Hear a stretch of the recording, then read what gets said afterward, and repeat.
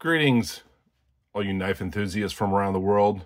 Welcome to Baxter's Blades. You're entering the Tiger Pit. Row!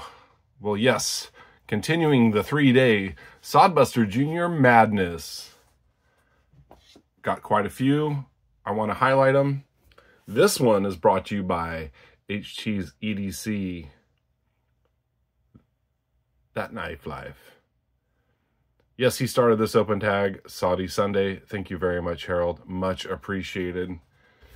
I did one Crossroads yesterday. I'm doing this one today. And tomorrow I am doing another Sodbuster Jr. Well, the one I'm going to post tomorrow, I was mentioning how these two knives were stuck in transit and yada yada. And so just be aware when you watch that one, apparently I've already got them. I just want to post them in this order. This is the Burnt Caribbean Blue Bone Corncob Jig Sodbuster Jr. Yes, the Sea Dragon. October 26, 2024. I cannot believe they made more. Blows my mind. Apparently I had a notification in on this knife. And the same day that they released the Crossroads exclusive at Smoky Mountain Knife Works, I received a notification that they had these Sea Dragons in. And I missed it. Let's take a look at the pile side here. Look at that. Burn. Beautiful Caribbean bone. Corncob jig. True sharp stainless steel. Brass pins. Nickel silver shield. Zero bolsters. Brass liners. Really nice back spring. Maybe a hair gap there. I don't see any light through it. Check the centering. Looks pretty good. I wouldn't call it straight down Broadway, but I'd call it close enough. We do have a slight rounded tip from polish. Blade grind looks a lot nicer than my Crossroads. Actually feels very nice and sharp. Let's look at the show side here. Nice houndstooth or arrowhead shield. Really nice, consistent burn. I had no idea I'd even get one of these. After they sold out, they're on eBay for over $200, and I'm just not going for that. I didn't need one that bad. But I'm really appreciate Smoky Mountain giving me a notification that they were back in stock. Again, they went really fast. I'm not sure how many they got.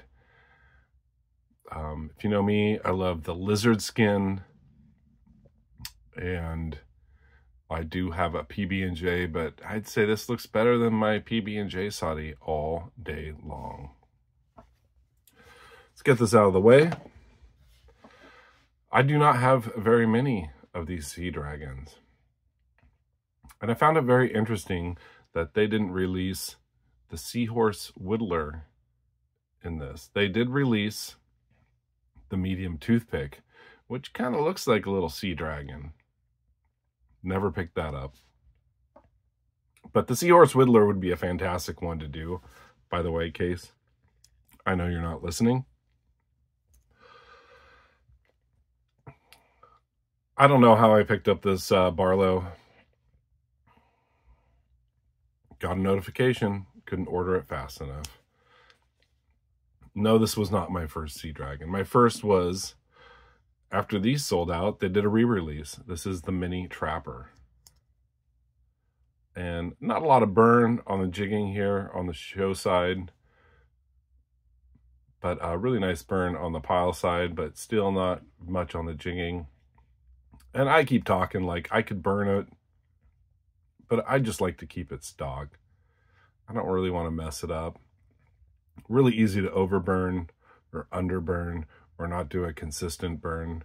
But yes, these were sold out. Received a notification, boom, ordered it. So I have a mini trapper. And then out of the blue, I had no idea they were going to release a Barlow. I don't know if I got a notification or if I just stumbled upon it, because I didn't think they would be releasing them. And I really like this Sea Dragon Barlow. Clip and pin. But it's about the Sodbuster Jr. This is 3 days of Sodbuster madness.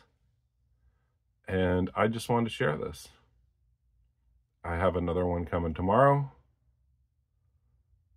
that I've already done a video on, and it will be Byron Kennedy's favorite for sure. I did notice a little bit, I don't know if we can see in this light, probably can't. Backspring's really smooth. You get to the center here and it kind of crowns out a bit. It's kind of a little rounded there. I'm not sure what happened there. I have not seen a Sodbuster like that. It's no worries. It's nice and polished. It's just a little bit more rounded right here. I'm not sure what was going on there. You can't see it at all. It's that unnoticeable. But just wanted to point that out. And the fact that the back springs are really nice and the blade centering is just off to the show side, just a hair, not a big deal. This is a collectible knife. I will be using it. I think that's pretty tight. It's pretty tight. Very cool. Very happy to add this to my collection. If you guys want one, you know, maybe they're going to make more for Smoky Mountain Knife Works. Just go to the link and you generally can put your email in there. And now they don't email you all the time when something's released. I've had that happen a few times. But generally, I'll get an email about 7:30 a.m. Pacific time that they have them in stock. And if I'm not too busy at work and I have a chance, I'll go in and see if I can order something. And I lucked out with this. I'm tagging Bob's Pocket Knives, of course. When the Crossroads was released, I sent him a DM. And then I'm like, I don't know if you have a Sea Dragon or not, but those are also in stock. And he was very stoked to be able to get one of these.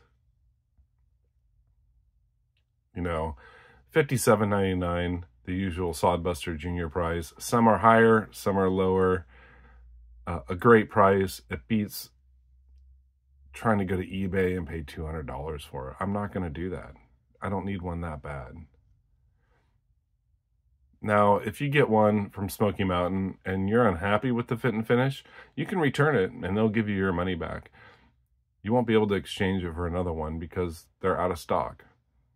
So it's hit or miss.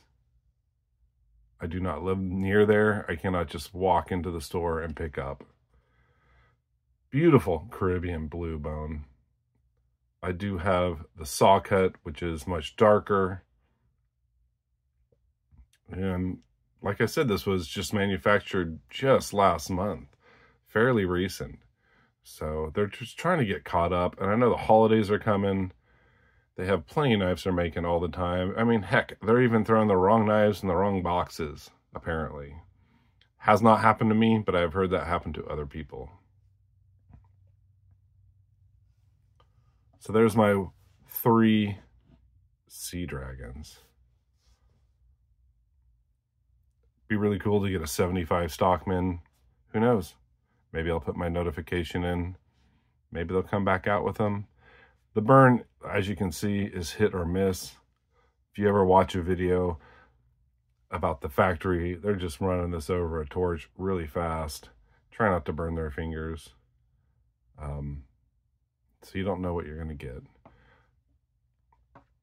If you ever have a problem and want a better burn, you might be able to send it over to AW Designs. He burns knives.